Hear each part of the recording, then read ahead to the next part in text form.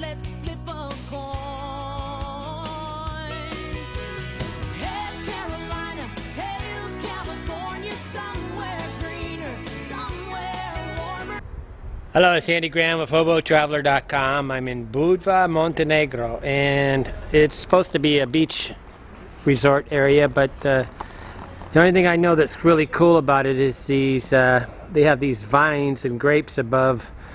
They got these, like, I don't know what you call it, like a cupola or something, and then they have grapevines and different fruits growing along here. It's not the only one. There's many of these.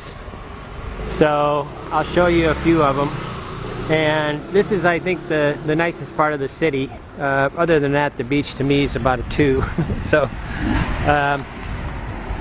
I will show you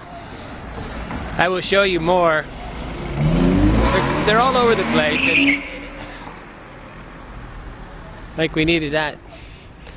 And it has some palm trees. It's about the same latitude as where I'm at in Indiana, so the weather's obviously a little warmer, but I'll show you a few of these and then you can see that they're quite a normal thing. Oh, here, I don't know what they're doing actually, but here's another one. They're above the carports to give shade, but also to supply some grapes, I guess, when they wanted to do it, when you need them.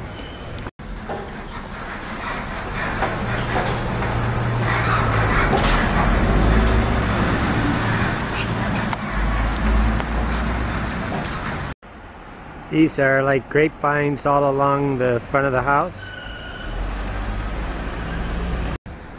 You can see they got beautiful use of vines here. I'm not sure if those are grapes or not. I haven't seen any on there.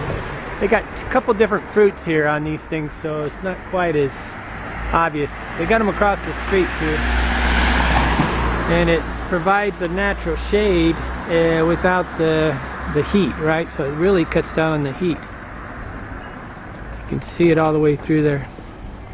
This is clear across the front of this building. It's more or less just a grid of steel.